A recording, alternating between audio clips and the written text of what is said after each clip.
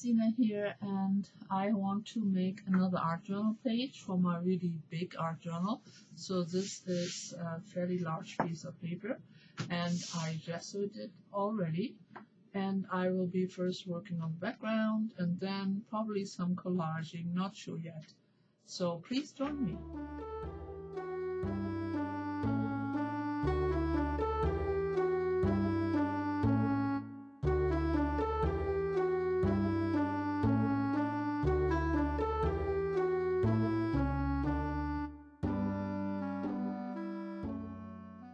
Well, and here I blew it. I was talking to someone and had completely forgotten to dry the page. So, of course, everything smudged, which wasn't my original idea, but well, everything is fixable.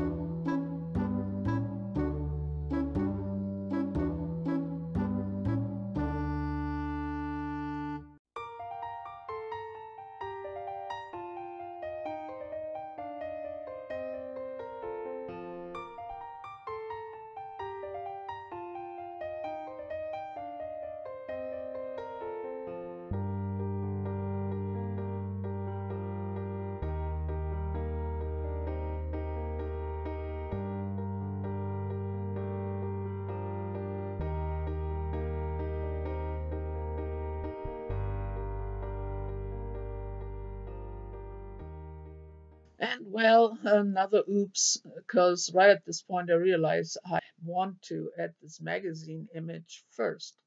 So after cutting it out and gluing it down, I also realized that this little piece of tissue I had added to cover up the texture paste had to go. So yeah, not everything comes out perfect the first time around. But as I said before, there's always a way to fix it. So here we go.